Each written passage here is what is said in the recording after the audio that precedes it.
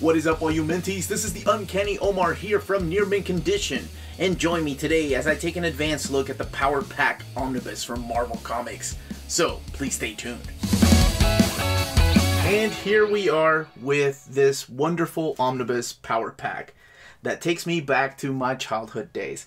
I was so excited when I got to announce it in the advanced solicitations, and some of you guys were like, oh, Power Pack, what the heck is even that about?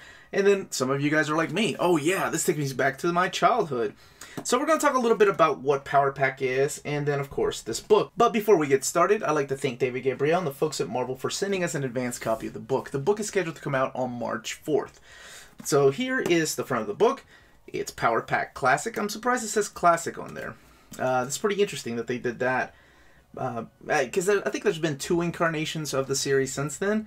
This is the original 1984 series that lasted, I want to say, like 62 issues or so. But in here, we'll talk about the contents here in a second.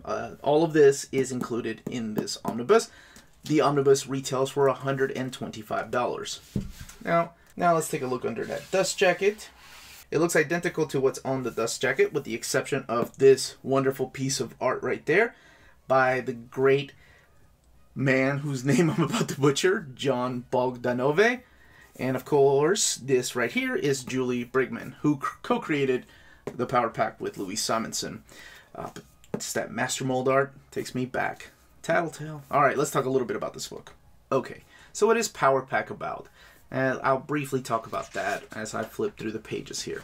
It was a series of a family named the Powers, and we have Katie, Alex, Julie, and Jack.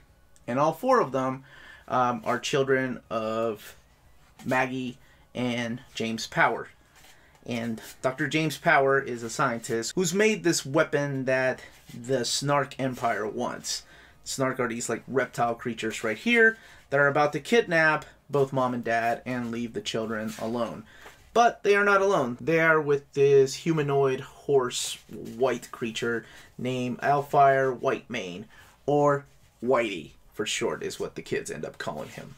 So the parents are kidnapped out in outer space. Alfie is dying. Alfire, Whitey, is dying, and he gives each kid their own power. So let's see. Really quick, actually, let's look at the cover to the 2nd issue so I can explain what their powers are that they're given. So you have Alex, who's the oldest. I think he's like 12 years old at the time. He becomes G because he has the power of gravity. You have Lightspeed right here. That is Julie. She has this power of flight and lightspeed. You have Mass Master, who is Jack, who can control the density of mass or rocks and things like that.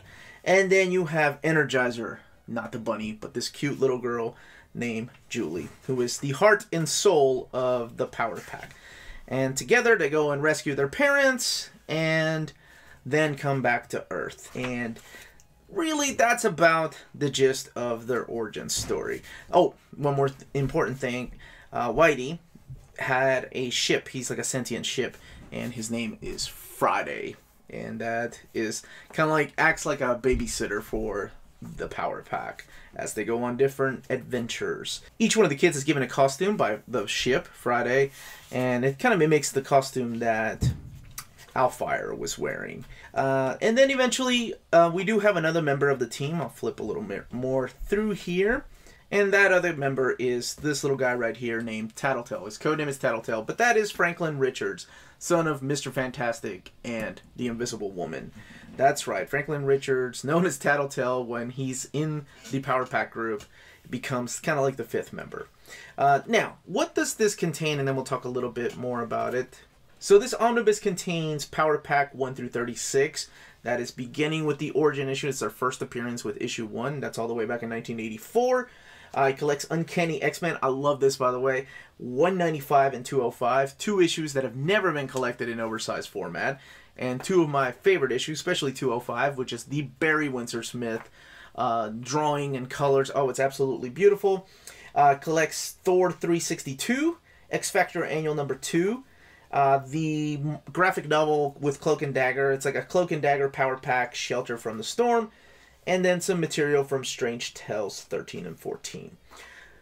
all of this, actually 95% of this book is written by this lovely lady right here, Louise Simonson. Towards the very beginning, the co-creator is June Brigman. She went on to do, actually, I remember her name mostly from like fill-in arts on New Mutants. She did some classic X-Men stuff. She did some issues of X Factor. And then she's done some comic strips too. And I want to say, what was it? The last thing, oh, Dragonfly and Dragonfly Man is the last thing I saw her name in. And it's always a pleasure to see her name. But then Louise Simonson is later on joined by John Bogdanove.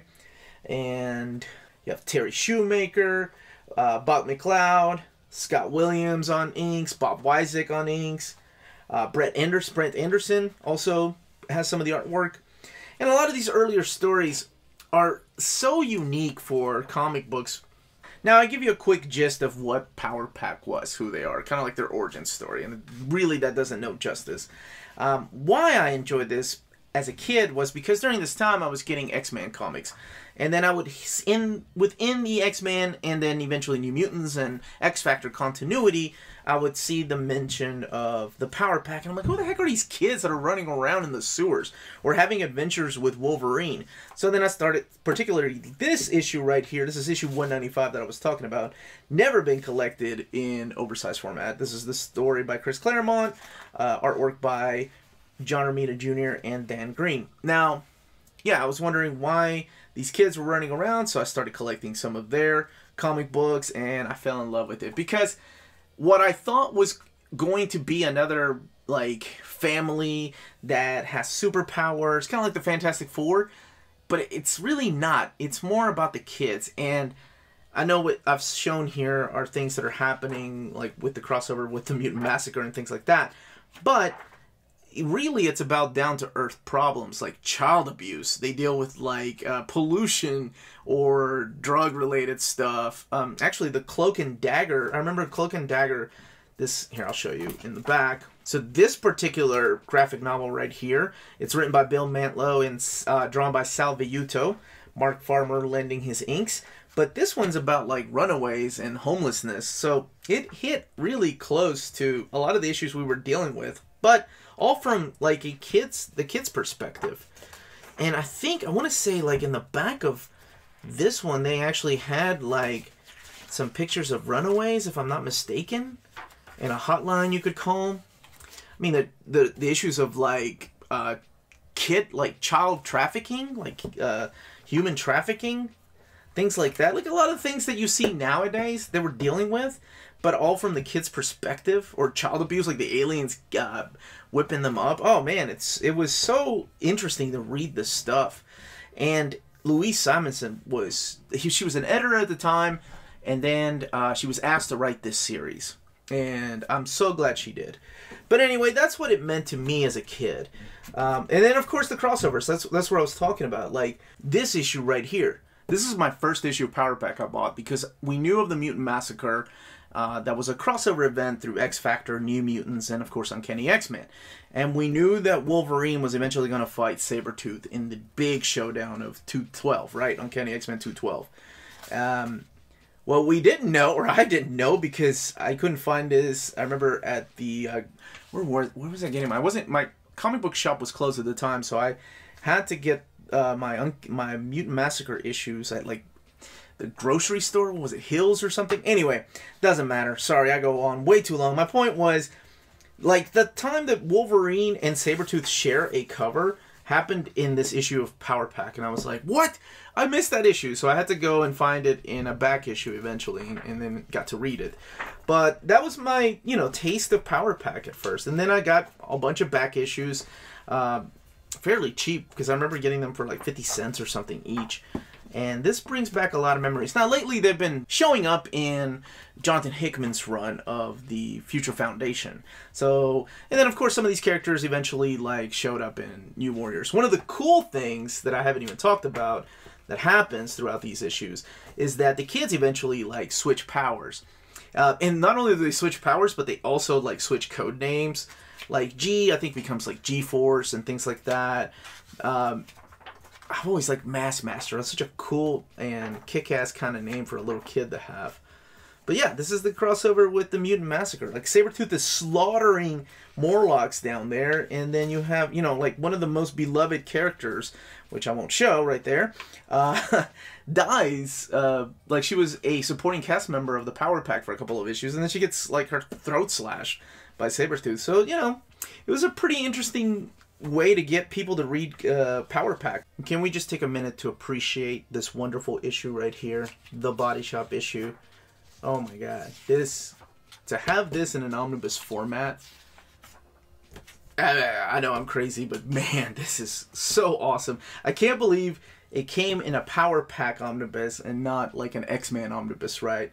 Or Best of Wolverine omnibus. This is one of my all-time favorite issues. Chris Claremont, Barry Windsor-Smith, man, and this cover alone, just, anyway, not going to flip too much through that because this is a Power Pack omnibus. Sadly, like I said, Louise Simonson didn't even get to finish her comics. I think somebody else ended up finishing it. 62 was the final issue. Look at this early John Bogdanove artwork. Now, he's the gentleman that drew, of course, Superman, the Death of Superman, like during those issues when he was drawing Man of Steel. But the inks, of course, help a lot by the legendary Terry Austin. Let's look at the back for extras here. Okay, here are the extras. By the way, the book is coming out on March 4th and has 1,160 pages. So you have the creators. These are the behind the scenes of the creators. There's June Brigman. There is Louise Simonson, Wheezy. Don't call her Wheezy. And Bob Wyzig. And here are some ads. And flipping through these ads, I'm reminded of it was like a special issue of Spider-Man and Power Pack about, like, abusing kids. And it's not collected in here, but I remember that, like, popping up everywhere. And I want to say, I think that is in continuity because they brought back some stuff. Here's some artwork from the official handbook to the Marvel Universe, which I've done an overview of that, and even don't own it. Do yourself a favor and check that out. And that looks so epic. That picture right there always freaked me out. I don't know why it freaked me out as a kid. Because this was I think it was a poster or something I would see at a comic. That is epic. Here are some original artwork pages. Love that cover. That is the Brent Anderson cover. That's the Origin album. There were 3 classics, I want to say, and a 4th one was solicited, but it never came out. Yeah, Unused Power Pack Classic. Okay, so that's what I thought. Like, a 4th one solicited in 2013, and it never came out. So this is a good way to get it all in one. Here are issues of X-Men Classics featuring them, the covers, and there's that X-Men 205 I was talking about, but it's also in the Life Death hardcover. Now let's look at the binding of the book. You could probably tell by now as I was flipping through those pages that it is sewn binding, and it laid over really nice as we're looking at the beginning and towards the end pages. And there's really no gutter loss at all. And when the book comes out on March 4th, you can buy it from cheapgraphicnovels.com, your online home for brand new graphic novels and collected editions up to 50% off cover price. Cheap Graphic Novels prides itself on packaging your books so they arrive safely and in excellent condition, as well as prompt and helpful service. Cheap Graphic Novels Black Friday sale is continuing all through December, so there's still time to save up to 95% off thousands of books. Additional books will be added throughout the month, so be sure to check back often and stay tuned to CGN on social media to be the first to know when the new books have been added to the sale. Cheap Graphic Novels, your source for the hottest books with the kind of deep discounts, quality shipping, and customer service that will keep you coming back for more. Thank you very much for joining me. That was the contents of the book, the build of the book, and what kind of my thoughts are and where this took me back. Again, this was the Uncanny Omar. Thank you very much for watching. Please don't forget to hit that like, subscribe button, the notifications button to let you know when our videos are going live. We can also be found on Patreon, and all of that information is in the description down below. And thank you to our existing patrons. And our logo can be found on Redbubble if you want t-shirts or stickers or whatever it is to support the channel that way, if you can. Again, this was the Uncanny Omar. Thank you for watching, and remember, if it's classy and cool, it must be near mint.